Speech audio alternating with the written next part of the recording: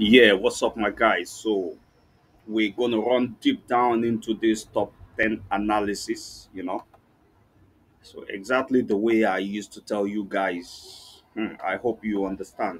I want you to pay attention because we're going to analyze this market now, and this thing we are going to call it the way to trade the trend line, and we're going to add a little bit of Bollinger Band on this thing. You understand? But pay attention, okay? Pay good attention to this. You see, I always love to use the USDJ for the for a good example. If you guys notice, we've been following this for so long, and what we've seen is this overall. Sorry, this in this overall condition is going up. We got no choice but to believe this is going up. But now I'm gonna help you guys, okay? I'm gonna help you guys. I'm gonna give you a tip, a very simple one to believe. If this is going up on my own simple trend line analysis, which I will have Bollinger Band later, but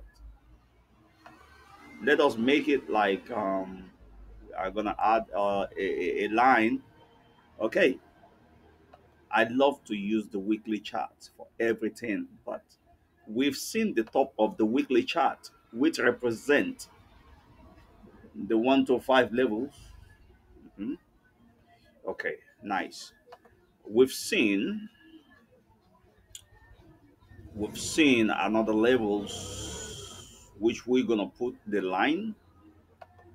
We've seen the low here, which represent the 102 level. Yep. Okay, that's the overall picture of this thing. Okay. We've seen something which I don't like to dive too much. We've seen something like a real classic breakout of this type of trend line, a triangle breakout here. Yes, that's what we got from the weekly chart of the UJ. Now I'm gonna bring it out from the weekly chart that this is traveling this way. Okay, pay attention to this thing. It's very simple. This is traveling in this channel, the weekly. Yes. Now, what I'm gonna do to make it simple and I'm very clear is to remove these lines. Then you will understand that this yellow and this green is the end of the goal. It's the highest high the weekly ever made. Then we going up, man. This is a simple trend line analysis, but now I'm gonna add a kind of classic Bollinger Band. Let's see. I'm gonna add a classic Bollinger Band. Let's see how it goes. Okay. Let's go to the low screen, short view. Then we go pull up this Bollinger Band, which I don't even know yet on this weekly. What is the size of this Bollinger Band we're gonna use? We're still on the 20. I believe the 20 is the best. You see, it fits all time frames. That's it.